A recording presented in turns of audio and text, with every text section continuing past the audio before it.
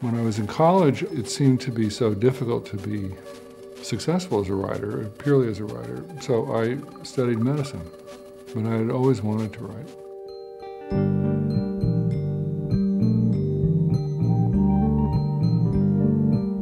While I was in medical school, I began to write to pay the term bills. I wrote under a pseudonym because the largest component of your grade is what the professors think of you.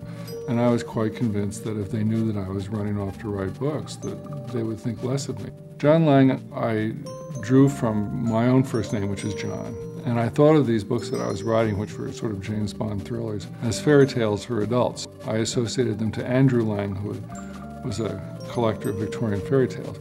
He gave me the John Lang book, and I thought it had a lot of spark and flair. The John Langs were pure and wonderful thrillers. I knew that he had written this in a sense to help pay his way through medical school, and that he had much bigger plans afoot.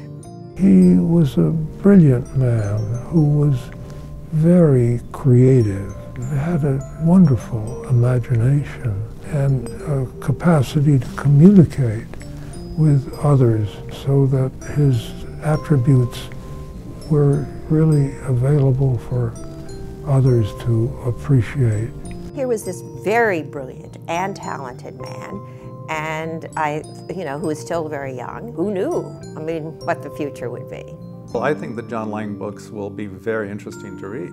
It'd be like discovering any early product of any great artist. His interests were so broad, the fact that he could write a great mystery novel is not as surprising as it might be if it was somebody else.